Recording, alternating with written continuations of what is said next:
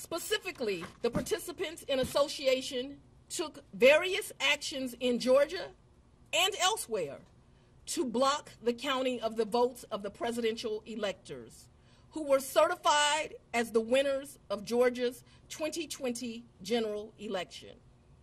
As you examine the indictment, you will see acts that are identified as overt acts and those that are identified as predicate acts, sometimes called acts of racketeering activity.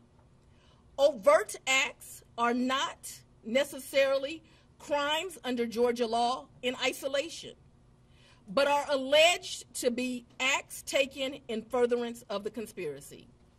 Many occurred in Georgia, and some occurred in other jurisdictions and are included because the grand jury believes they were part of the illegal effort to overturn the results of Georgia's 2020 presidential election.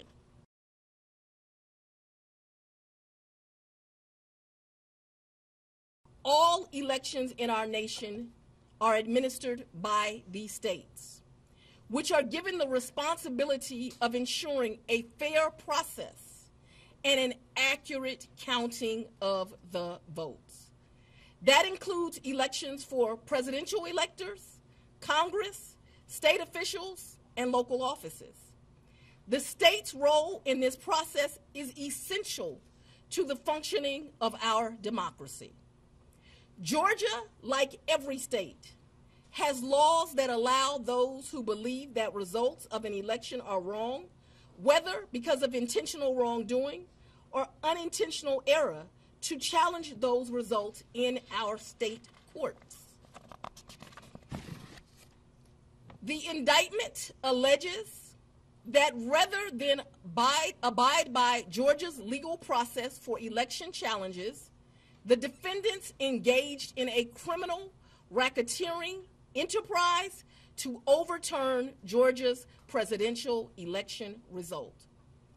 Subsequent to the indictment, as is the normal process in Georgia law, the grand jury issued arrest warrants for those who are charged.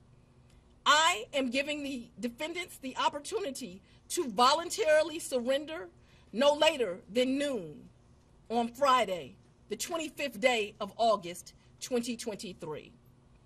I remind everyone here that an indictment is only a series of allegations based on a grand jury's determination of probable cause to support the charges. It is now the duty of my office to prove these charges in the indictment beyond a reasonable doubt at trial.